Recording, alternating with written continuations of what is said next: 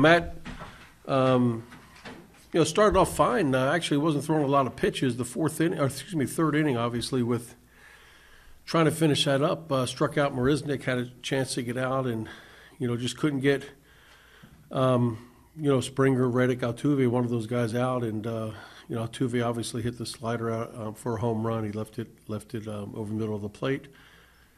Settled down and got through six, but just seemed like he just lost his edge here and there, and didn't really have the combination of pitches working that we've seen when he's really on. On the positive side, a multi-home run game for you now last far. What has he been doing well as of late in the box?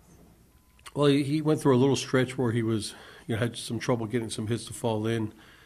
He just continues to focus on the process. He always has good at bats. This afternoon he got a good hold of a couple pitches, although home runs aren't really part of his game. He can hit the ball a long way when he gets a hold of it, and he understands the type hitter he is, and he's hopefully back on the beam. Any update on Mike Trout still day to day? Yeah, just day to day. Yep. Did he do anything during the game that would have made him available to pitch hit? No. Matt, the homers and walks are things that he weren't really a problem when he was at his best. Mm-hmm. This year, what do you see with those two? I think you're right. I think that's kind of the end result of not repeating your pitches and having the command. Matt will get it. I mean, the stretches we've seen him on where he's dominant, it's still in him. Right now, I think he's losing counts. Obviously, there's some walks that are creeping up. When he was on that stretch and when he's going good, there'll be very, very few walks that are going to show up. And right now, they're showing up, and he's paying a price for it. He'll get it. He'll be fine.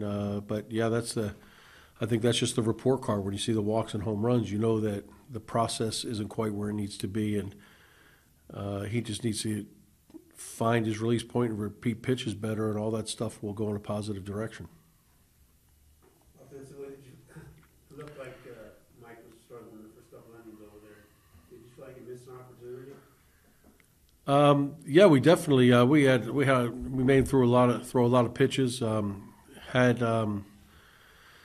a couple. He made some pitches to get to Uni out with a couple guys on, but we really didn't pressure him the way we had hoped to, and their bullpen came in and shut us down. But I think a hit here, a hit there, obviously could have swung that game a little differently, but we didn't get him, and those guys did a good job holding on.